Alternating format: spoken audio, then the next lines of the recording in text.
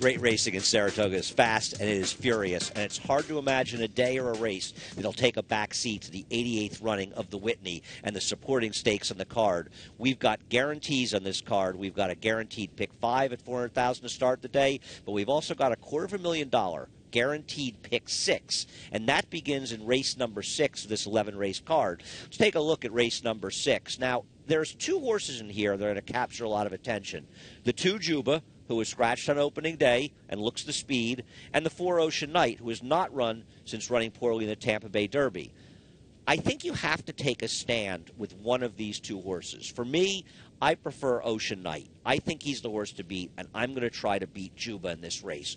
Horses I'm interested in using, though, their prices are the 7 Eric the Red, who I don't think was happy inside last time, the 6 Takajo's in the same race, who's going to be a long shot in Lake Saratoga, and maybe even the 6 Crafty Dreamer. But to me, the 4 Ocean Knight is probably the one that the race may center around in race number 6.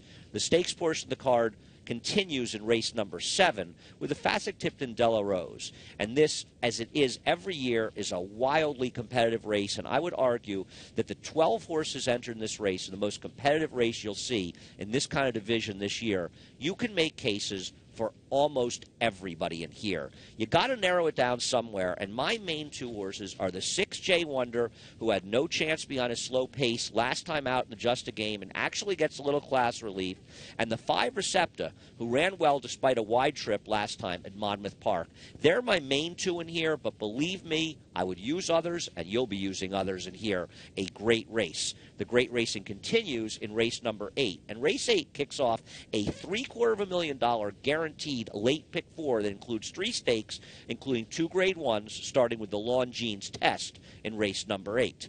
And once again, you got 10 in here, and man, you can make cases for a lot of them.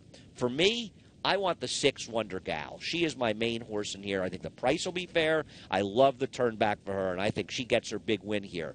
But she's got to deal with the 2 Cavorting. She's my second choice. But there are other horses I didn't even include, like the 1 Irish Jasper, who's done nothing wrong lately and seems to win every time. I can include the 3 By the Moon, who's very dangerous.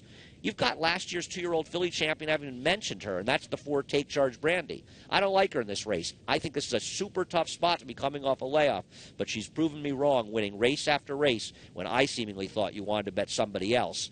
The 7 So You Say has speed. The 8 Angela Renee has competed against some of the best 3-year-old fillies in the country. This is a super running of the Lawn Jeans Test. But I'll tell you what, it gets crazy in the 9th race, and that is the Grade 1 Whitney. This race has everything. There are 7 Grade 1 winners in the Whitney, and you can make cases for many of them. For me, I like Tonalist, the 2. I think he's very dangerous. I think the 9 Wicked Strong coming back to Saratoga. He's had excuses in all of his races. Jimmy Jerkins has very good numbers going turf to dirt. I think he's dangerous at a price. Horses like Lee are big-time players.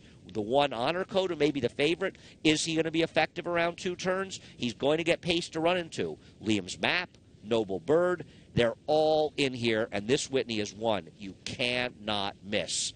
Stakes action continues after the Whitney. The Fasig-Tipton Weah, the 10th race. Once again, 12 horses in this race, 1.5 miles, and they can all win.